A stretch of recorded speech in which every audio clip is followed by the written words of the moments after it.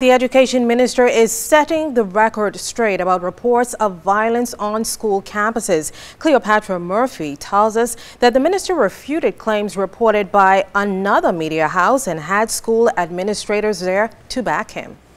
I have made it a point that my #1 priority is to ensure that our schools are safe and that there's order on our school campuses.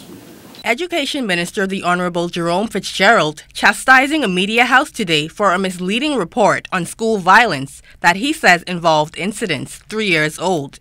He says the report of a stabbing at C.R. Walker Senior High School was false, explaining that a minor altercation occurred and the student involved was transferred to Program Sure. I have taken a zero-tolerance policy to any sort of criminal activity or any violence towards teachers or students. I have made that position clear.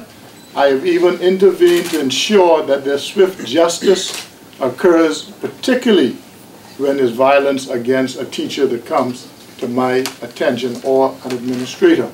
The report also highlighted students coming to school in ankle bracelets. Fitzgerald says if a minor between 15 and 16 appears before the court and is ordered to wear an ankle bracelet, the school cannot bar them for an incident that occurred off campus. As for the recording of an incident with a teacher at R.M. Bailey School, that teacher is no longer with the ministry. Fitzgerald says the ministry reinstituted the school policing program in 2012 in its effort to curb school violence, and there has been a substantial reduction. Meantime, R.M. Bailey principal Colin Johnson was disappointed in that story that aired Tuesday night. I invite, like the minister would have said, any media to come to the R.M. Bailey Senior High School and see what R.M. Bailey is all about. R.M. Bailey, I had promised that school that I would make that school a school of choice. And that school has passed to become a school of choice, the R.M. Bailey Senior High School. Very, very disciplined school.